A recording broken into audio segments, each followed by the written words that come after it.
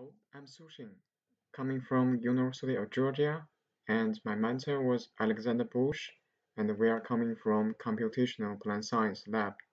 Today, I'm very excited to talk about our 3D root phenotyping system for improved carbon sequestration. And on the left side, you will see a maize root from the field. Our stories begin with this.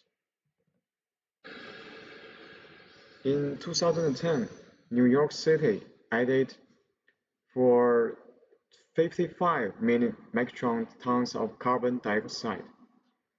But that number means little to most people because few of us have a sense of scale for atmosphere pollution. Here you can see the visualization of CO2 in New York City. In one day, 1 year, we can see that the volume was so huge with even 1 day's 1 year's CO2 emission. Unfortunately, there are more cities like New York in the world. The world carbon emission map here clearly shows that the serious issue was happening right now in the world. Too much carbon in atmosphere is speeding up the process of climate change.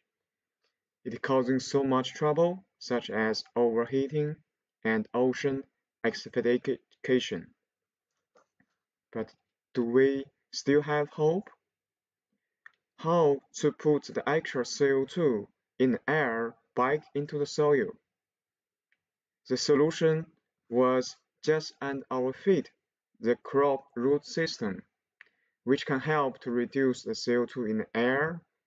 You can see that in 2017, 91 million acres of corn in US land already helped to assimilate reduced 850 million metric tons of CO2 in air by using photosynthesis process.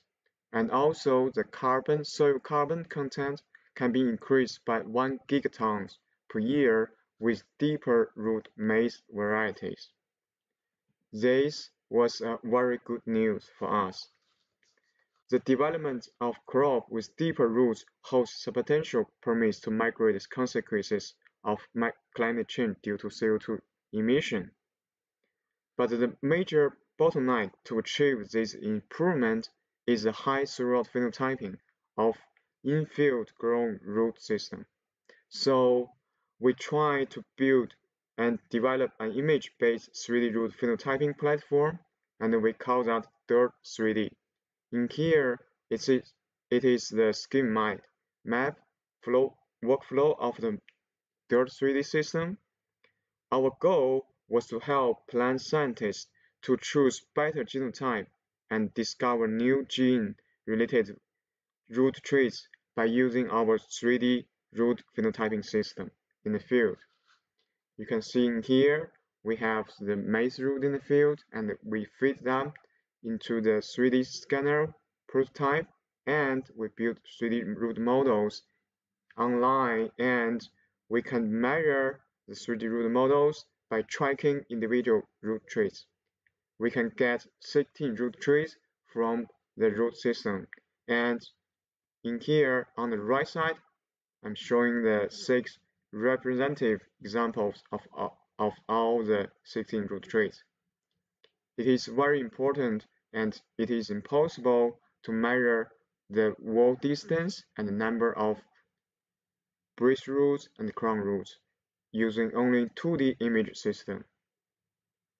So here I'm showing the comparison with real roots and our computed 3D root models.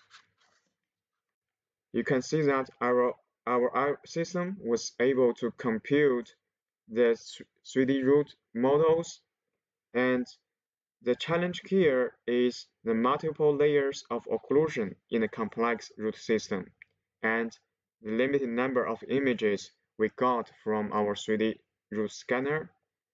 You can see that the inner part of the root system and the real one was very similar. It is successfully reconstructed by our method.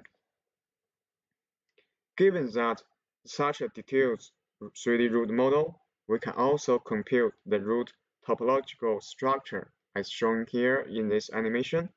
We can see that the 3D root structure was successfully extracted from the root system.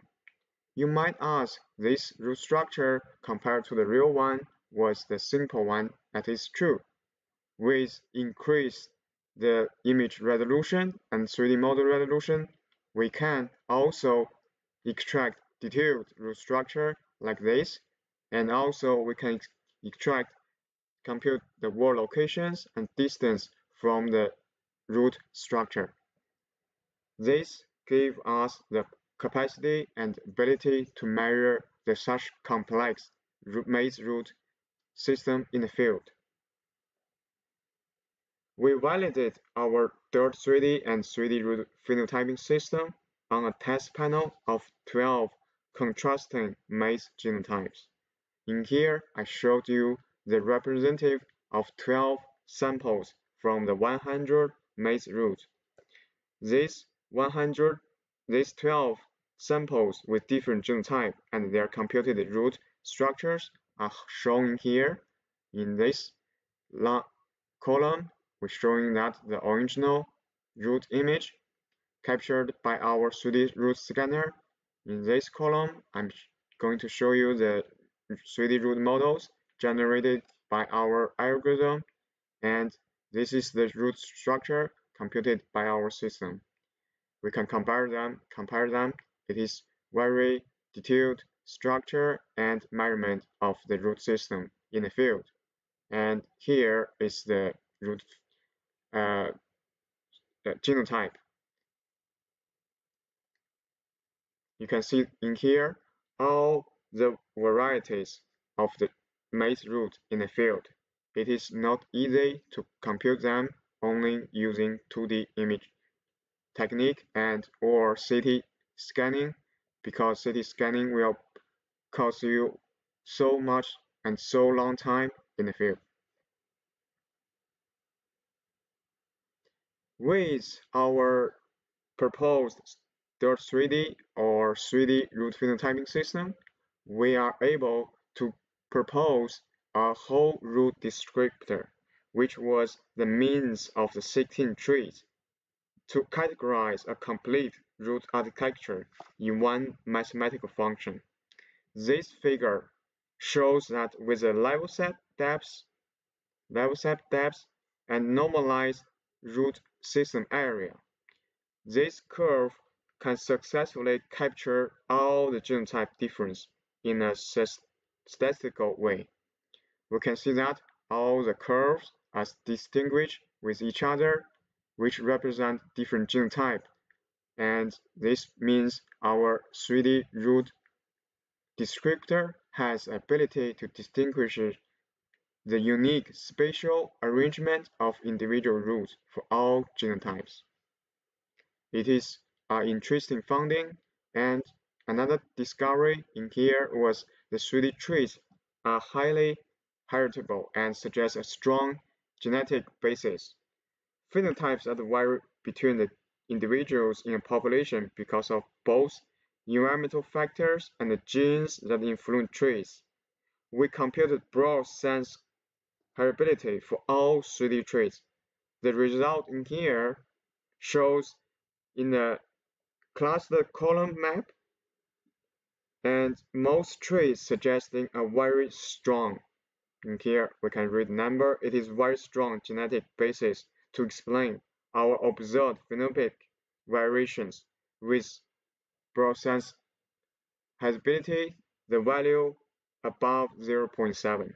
So this indicates that the trait extracted by our system can be used to distinguish different genotypes. That is very useful. To summarize my talk, our 3D root phenotyping system was built to improve carbon sequestration and put back the actual CO2 from the air back into the soil, and which also help plant scientists to select best genotypes from in a field and by measuring the infield root system and fight against climate change and increase soil carbon quality. Therefore, we believe our third treaty is a step towards automatic quantification of highly occluded maize root system in the field, and it will support breeders and root biologists to put extra CO2 into the soil. Finally, I want to thank our team, which are in the computational plant science lab in University of Georgia, and I want to thank our funding support, ARPA-E and NSF Career, and here is the link and GitHub of our lab, and here is the QR code. You are welcome to scan that and get in touch with us, and thank you for listening.